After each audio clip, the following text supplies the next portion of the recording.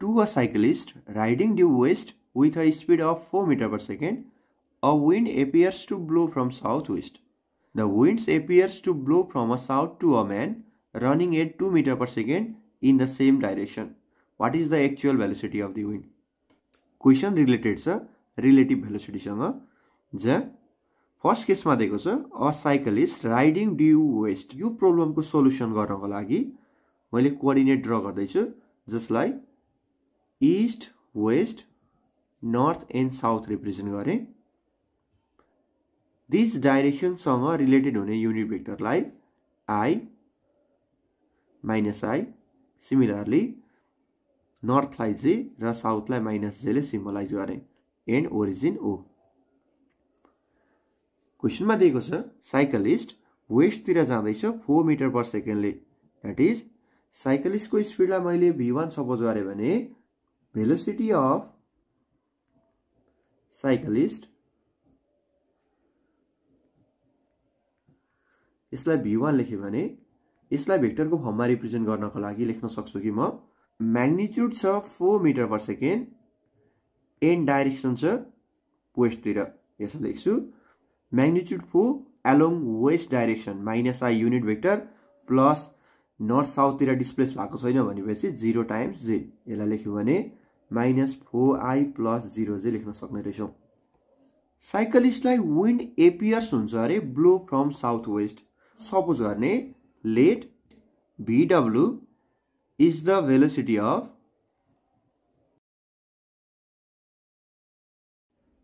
then suppose गर vw लाई मैले ai plus bj भनेर सिम्बलाइज गरे जुन अननोन छ र लास्टमा यो a र b को भ्यालुलाई पुट गरेर विन्डको भेलोसिटी निकाल्नु पर्छ।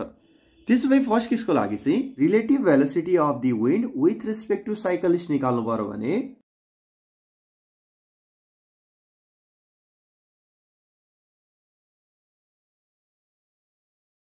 vw1 यो भ्यालु निकाल्नु पर्यो भने फर्मुला हुन्छ velocity of the wind minus velocity of the cyclist.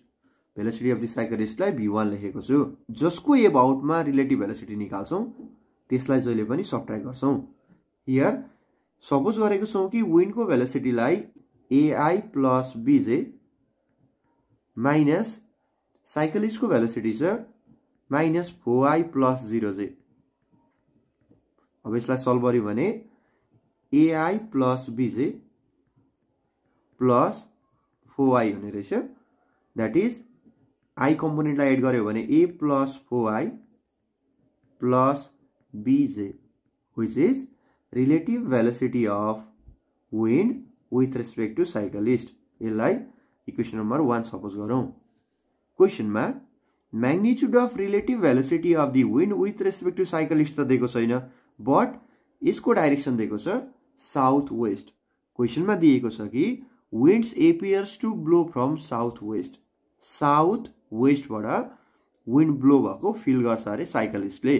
त्यसो भए रिलेटिभ भेलोसिटीको डाइरेक्सनलाई देखाउनु पर्यो भने बोथ एक्सिससँग इक्वाली इन्क्लाइन भएर आएको रहेछ र यसलाई डायग्राममा देखाउनु पर्यो भने म एउटा लाइन ड्रा गर्दैछु। यसमा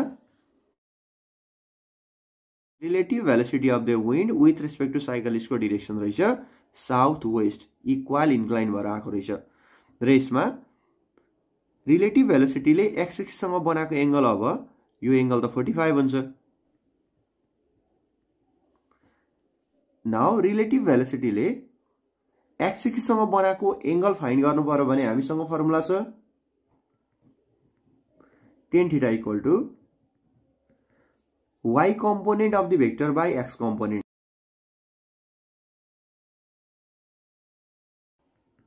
इक्वेसन 1 मा relative velocity of the wind with respect to cyclist को y कम्पोनेन्ट छ b बाई x कम्पोनेन्ट छ a plus 4 and relative भेलोसिटीले x axis सँग बनाएको एंगल आयो 45। त्यसो भए tan 45 लेख्न सक्छौं और tan 45 को भ्यालु हुन्छ 1 which is equal to b by a plus 4।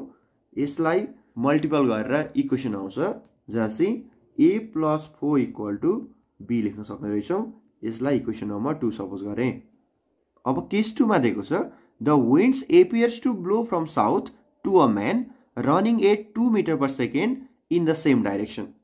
Again second केसमा origin oh, direction east west north and south र unit vector again I minus I J and minus J.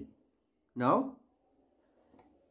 velocity of man लाई vector को फर्ममा लेख्नु पर्यो भने यसलाई v2 suppose गरे मैले जसले लेख्न सक्छु म्याग्निट्युड छ 2 मिटर पर सेकेन्ड र रन गरिरहेको छ same direction that is West डाइरेक्सनमै run गरिरहेको छ भने अब भेलोसिटी अफ द म्यान लाई लेख्न सक्छौं म्याग्निट्युड छ 2 र डाइरेक्सन छ र यसको डाइरेक्सन छ West that is magnitude 2 and direction को लागि आयो minus I plus magnitude along north south 0 into J which is minus 2I plus 0J लेख्न सक्ने रहेछौं।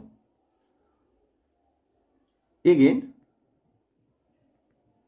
relative velocity of wind with respect to man यसलाई सिम्बलाइज गरे VW2। यसलाई solve गर्नु पर्यो भने फर्मुला हुन्छ velocity of the wind minus velocity of the man. Velocity of the wind suppose गरेको छौं AI प्लस BJ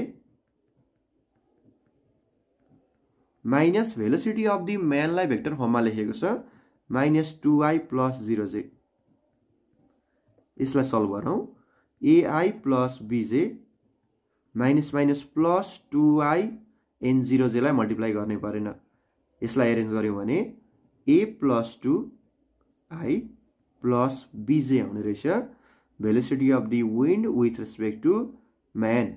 यसलाई इक्वेसन नम्बर इक्वेसन यसलाई 1 सपोज गरिसकेको छ यसलाई इक्वेसन नम्बर 2 यो इक्वेसन भयो 3 र फाइनली यो इक्वेसन नम्बर 4। क्वेशनमा फर्दर दिएको थियो the wind appears to blow from south to a man. Man 2 metre per सेकेन्डले West तिर मुभ गर्दाखेरि relative velocity of the wind with respect to man appears हुन्छ अरे साउथबाट। त्यसोभए relative velocity of the wind with respect to मैन को direction देखाउनु पर्यो भने directly साउथबाट appears हुन्छ भने यसलाई ड्रा गर्नु पर्यो भने मैले एउटा लाइन ड्रा गरे जसले सो गर्छ velocity of the wind with respect to man VW2 र साउथबाट डाइरेक्टली आउँछ भने यसले ईस्ट वेस्ट डाइरेक्सनसँग बनाएको एंगल हुन्छ यो एंगल 90 डिग्री। देन हामीसँग फर्मुला छ कि कुनै गिवन भेक्टरले एक्स एक्सिससँग बनाएको एंगल निकाल्नु पर्यो भने formula tan theta equal to y component bye x component. Relative velocity of the wind with respect to मैन मा y कंपोनेंट को भ्यालु छ b बाई x कंपोनेंट को भ्यालु छ a प्लस 2। रिलेटिभ भेलोसिटी ले x x dash axis that is east west direction सँग बनाएको angle छ अहिलेको लागि 90 डिग्री और tan 90 को भ्यालु पुट गर्नु भने यो भ्यालु आउँछ infinity equal to b by a plus 2 और इन्फिनिटी लाई लेख्न सक्छौं 1/0 equal to b by a plus 2। यसबाट क्रस मल्टिपल गर्यो भने a प्लस 2 इक्वल टु 0 आउने रहेछ। देयरफोर a को भ्यालु आयो -2 मिटर पर सेकेन्ड। जुन विन्ड को भेलोसिटीमा a अननोन थियो यसलाई सल्भ गरेर निकाल्यौं -2 मिटर पर सेकेन्ड।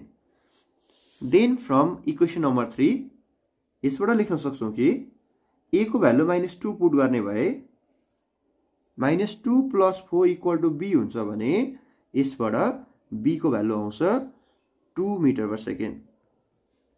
अब भेलोसिटी अफ द विन्ड निकाल्नु पर्यो भने फाइनली a र b को भ्यालु इक्वेसन नम्बर 1 मा लगेर पुट गरौं।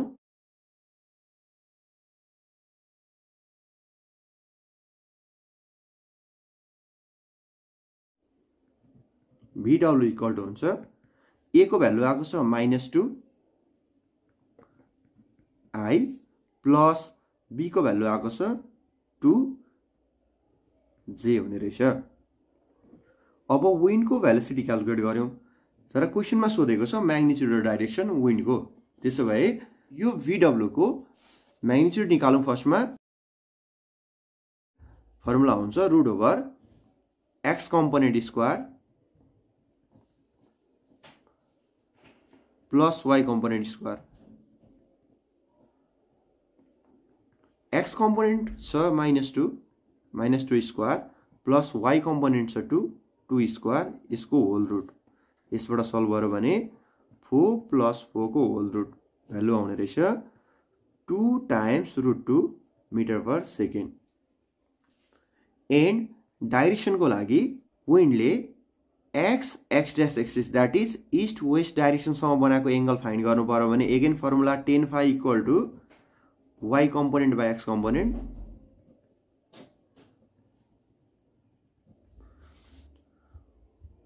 विन्ड को y कम्पोनेन्ट छ 2 बाइ x कम्पोनेन्ट छ म्याग्निट्युड मात्र लिन्छौं 2 व्हिच इज 1 र यसबाट इम्प्लाइज गर्यो भने 1 भनेको tan 45 को भ्यालु र अहिलेको लागि phi आयो 45। विन्डले ईस्ट वेस्ट डाइरेक्सन सम्म बनाएको एंगल 45 छ, बट 45 डिग्री कुन डाइरेक्सनमा एक्ट गर्दैछ भनेर निकाल्नु पर्यो भने अहिलेको लागि x कम्पोनेन्ट छ नेगेटिभ। x कम्पोनेन्ट नेगेटिभ भनेपछि यो वेस्ट डाइरेक्सन र y कम्पोनेन्ट पोजिटिभ छ भनेपछि नर्थ डाइरेक्सन। अहिले विन्ड वेस्ट नर्थमा 45 डिग्री बनाएर ब्लो भइरहेको रहेछ। दैट इज विन्ड यो डाइरेक्सन नर्थ वेस्टमा 45 डिग्री बनाएर ब्लो भइरहेको छ भने यो विन्ड कुन डाइरेक्सनबाट आइरहेको रहेछ भनेर थाहा पाउनु पर्यो भने विन्ड नर्थ वेस्टमा मुभ गर्नको लागि विन्ड आउनुपर्छ साउथ ईस्टबाट। त्यसो भए फाइनल एन्सर लेख्न सक्छौं कि magnitude of the wind is 2√2 m/s and blowing from south east।